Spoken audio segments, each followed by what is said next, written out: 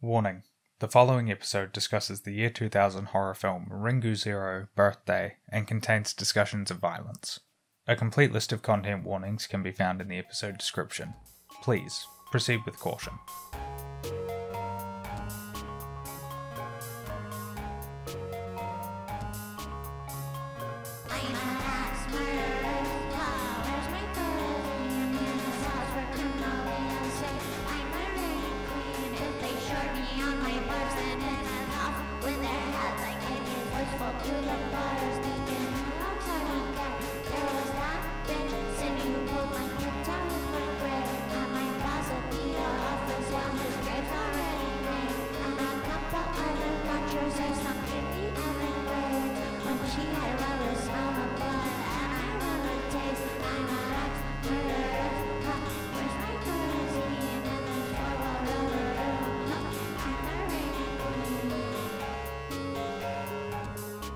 This is Take 2.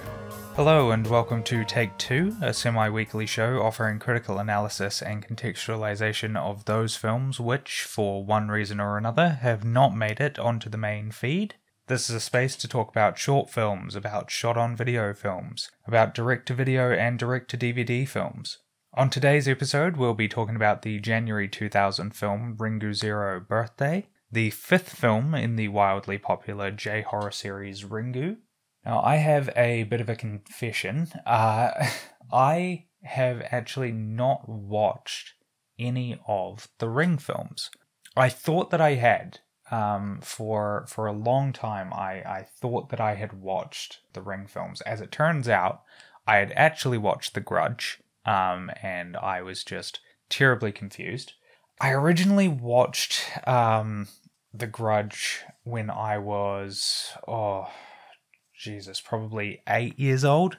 And I say I watched The Grudge. I watched part of The Grudge. It was too much for me. I've said again and again on this show that I was a very, very timid child. And so a film like The Grudge, it was just too intense. It was too much. And it completely fucked me up. I came away from it really, really shaken, the 10-15 minutes that I had actually watched the thing. But over the years, I had accumulated knowledge of what Ring was as a series, like what the premise is.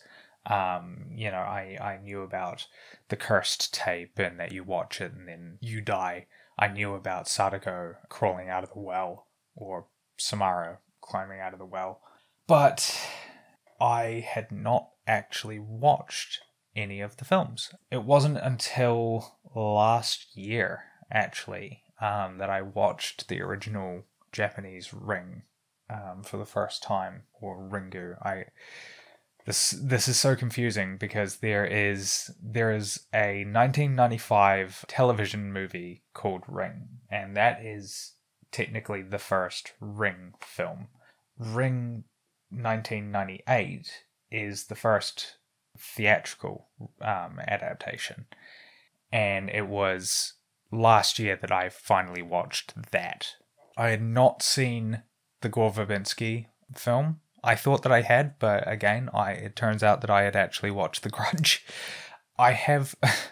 I've seen Rings, the latest American adaptation. I went and saw that in the cinema with my best friend Alex, Zip, and I actually really enjoyed most of that film. I enjoyed about half of that film. I think that the first half of that movie might be one of the most exciting horror sequels that I had seen in quite some time, but that quickly goes off the rails and becomes by the end just absolutely unwatchably bad. We're not here to talk about that film though. We are here today to talk about Ringu Zero, which is, as I said, the fifth Ring film. In preparation for this episode, I thought that it was my duty to remedy this, to sit down and finally watch all of the Ring films.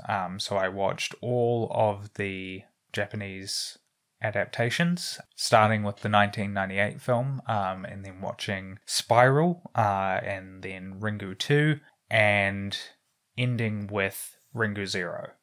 And what a journey it was.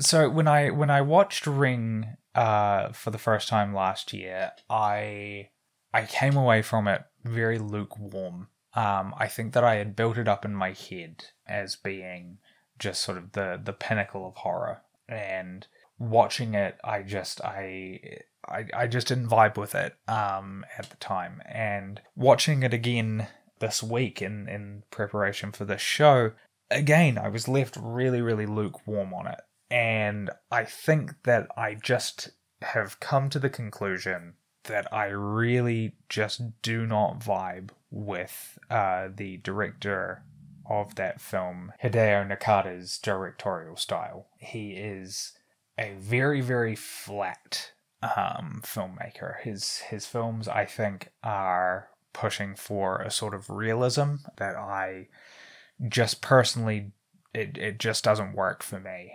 I find his cinematography to be really, really lifeless. I don't think that the scares are executed particularly well. The score is just sort of there.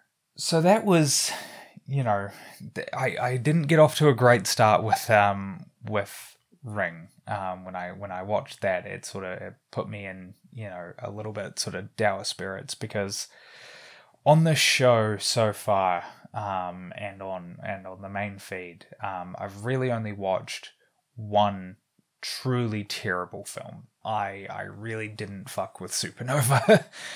Isola, from last week's episode of Take Two, that film has quite a lot of flaws, but ultimately I think was, I didn't come away from it feeling, just sort of dejected in the way that I did coming away from Ring. My opinion of the series, though, shot up pretty much immediately after, though. Watching Spiral. Spiral is the second theatrical Ring film, and it is phenomenal. It's really, really great. It is very playful. It's very well shot. The lighting is really on point. The story as well is, I think, a really great example of a sequel that understands the core of the original, of the preceding film. I had always known that Ring kind of went off the rails a bit. The novels which these films are based off of, I knew took the broad premise in some really interesting directions.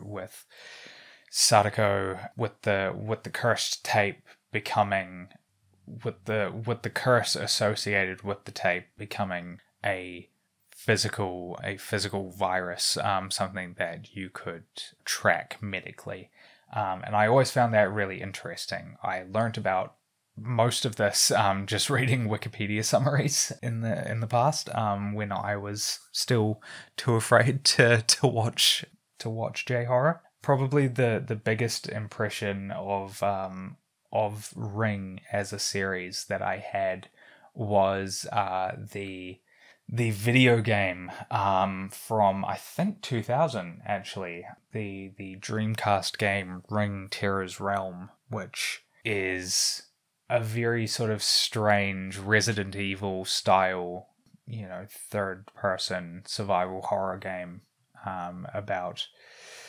a woman who works for a computer company that has basically contracted the virus, the curse, as a computer virus. And I found that really interesting, really bizarre. Like, this is not what I thought these films were. It's not what I thought this story was. And so when I then was reading the summaries of the novels, a couple of things sort of clicked into place there. Ring is, as a series, ultimately about the power of rumors. I don't think that this is an uncontroversial statement. I think that that's probably the most obvious read of the series that you could make.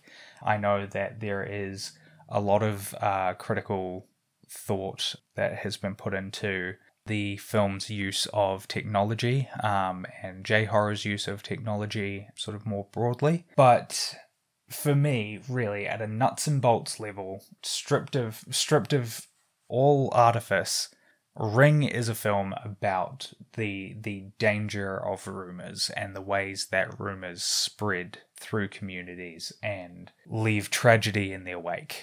And Spiral, I think, really understood this, and I think that it was a really fantastic choice by the original author of the Ring novels to literalize that by making the curse into a true virus, something that can be contracted, that can be passed on from one person to another. Spiral adapts the novel of the same name in the Ring series, and as I said, was really phenomenal. I found it really engaging. I enjoyed watching it, and I thought that it was a really unexpected film, especially coming off of Ring, which I was so lukewarm on, and then immediately I watched Ring 2, expecting more of the same, and instead I was greeted by a really cookie cutter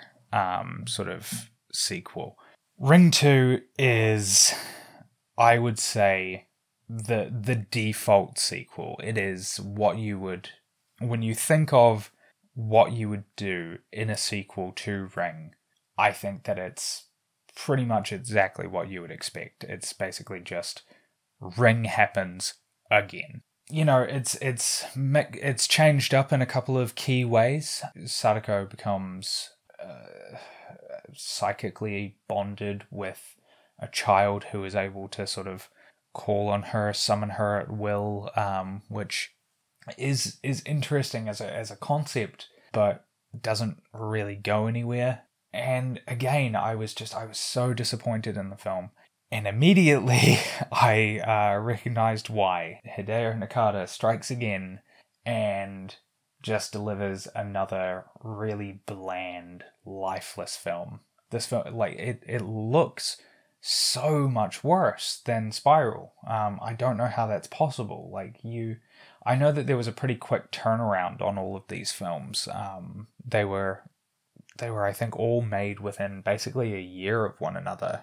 And I know that puts a lot of constraints on, what you can achieve, but still, it was just kind of shocking to me that we went from this really colourful, Spiral, and then into just browns and beige, earth tones, people, browns and beige. Ringu Zero, we're back on top, baby. I immediately recognized the director as the director of Kakashi, a great film about a young woman who goes in search of her brother in a small town that sort of, I suppose, worships scarecrows. That's a really, really great film. And then also POV, a cursed film, a found footage film from 2012, which is also really phenomenal. Really, really minimalist for the most part. A lot of in-camera effects used for the scares, which I always appreciate. Ringu Zero, though, was, like Spiral, a film that understood the core of Ring, of the series, and understood that these were films about the dangers of rumors again. And this time, as the title implies, we are watching a prequel.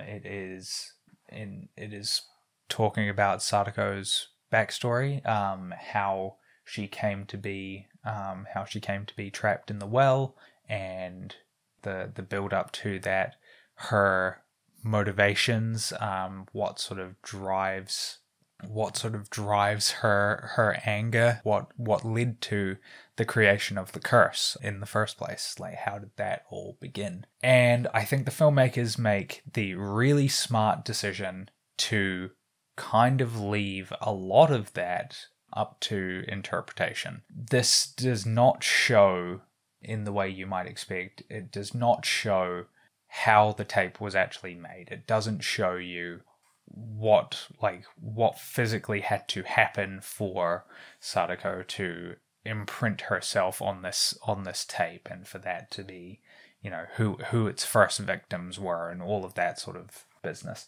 Instead, it leaves all of that sort of in the background. I think the film actually acknowledges it in a really kind of fun, cheeky, dismissive way in the beginning of the film's third act. Not even the third act, the beginning of the climax of the film. There's just a moment where Sadako's father just says, yeah, at some point she split into two people. I don't know. I don't know how that happened. And I think that does a great job of capturing the mood of this film. This film instead is more interested in character, in Sadako as a person. It is a film that has a lot of empathy for this person who, up until this point, we had only known as a vengeful spirit, as a force of nature out to destroy the world. And Ringu Zero makes a point of going, no, Sadako was a person. She was a normal girl, just like you and me, who had problems and who did not receive the proper care that she needed. And that's so good as a premise. I don't know what to say. It's so compelling as a backstory for one of the most iconic horror villains of all time. And it doesn't do it in a really sort of perfunctory way. It's not trying to do the whole Leatherface is really just misunderstood. It's not doing that. It's hard to sort of define the difference between why I think this is, why this is good and why you should sympathize with, with Jason Voorhees, why that doesn't work for me. But I think it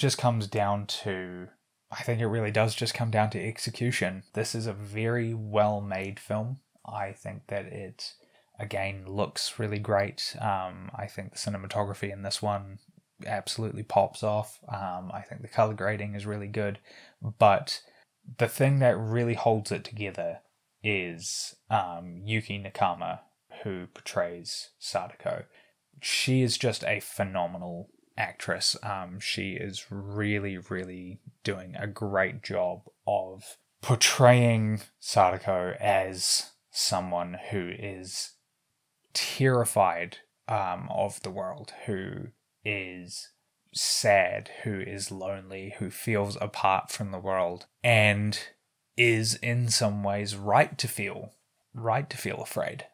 She is, at the start of the film, there are already rumors swirling about her. We know that her mother had previously committed suicide. She has moved to Tokyo to get away from rumors that were spreading in her hometown, the majority of which began with the sort of inciting incident of her accidental killing of a journalist, but continued to grow when a group of her classmates all drowned, and she was, there watching on. She had predicted their deaths and stood by as they happened. And so there are already rumors swirling about her. And by the end of the film, they will have killed her. These rumors will have just shaken people up so much that they are unable to see reason. They are unable to be. You can't engage with them anymore on a human level. You cannot reach out and make a connection, and it's really tragic. It's very, very sad. The final moments of this film are some of the bleakest cinema that I have seen in a long time. Sadako at the bottom of the well, just calling out for Tamiya, and I hope I'm pronouncing these names correctly, calling out for Tamiya and then calling out for her father is just so upsetting. Man, it just hits. I don't know what to say. They knocked it out of the park with this film, and it made me look back on the preceding films a lot more fondly. I think that I have a respect for the original Ring film for what it was doing. I think that it is just such a slam dunk premise. You can pitch that film to anybody, and I think that they will get it. I think that they will understand what the appeal of it is. Spiral and Ringu Zero are both, I think, harder sells in some ways, but I think that taken as a whole, these three films do a really, really great job of telling a complete story, of telling, a thematic arc of how rumors affect us, affect people. Ring 2 can fuck off.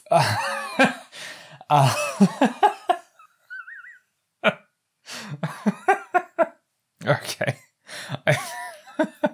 I think I'll leave it there. I'd like to thank Janka Glonis for the use of her track Axe Murderess off of the album Funtime Party Gal. A link to that album and to their Bandcamp can be found in the episode description. If you have any comments or queries regarding the show and you want to get in touch, you can do that on Twitter at Most Maligned or via email mostmaligned@gmail.com. If you could please take a moment to leave a rating and review on your podcast platform of choice, I would really appreciate it. Good word of mouth is so important in helping to increase this show's listenership, especially in these early days. It will be 2 weeks until you hear from me again on this feed, but next week on the main show we'll be discussing February 2000's Bruiser, a forgotten George A. Romero slasher film. Until then though, this has been Take 2.